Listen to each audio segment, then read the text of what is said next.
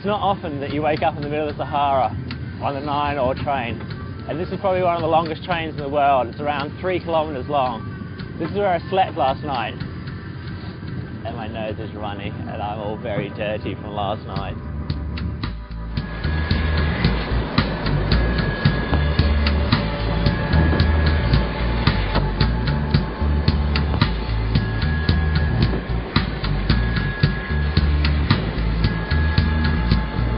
Looking like something from a Dickens novel, we finally reached the coast. Here I hoped to kite on a huge lagoon that I'd heard about. This Saharan town was like something out of the Wild West, a chaotic jumble of donkeys, breeze blocks and rusting taxis.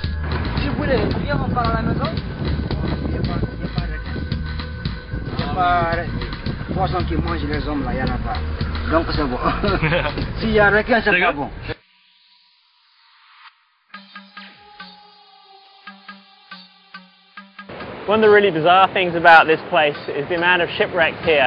It's got to be one of the biggest shipwreck graveyards in the world. This one actually beached itself one night when the captain decided to take a shortcut.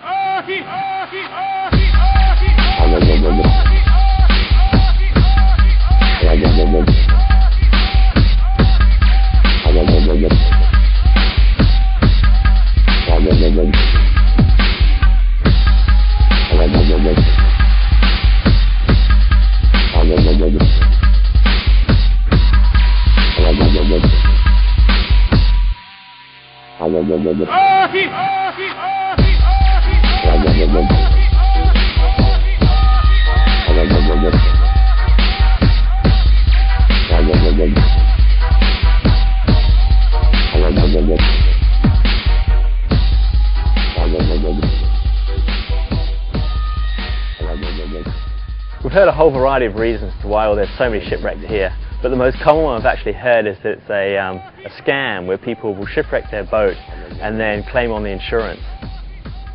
And this is where they've ended up.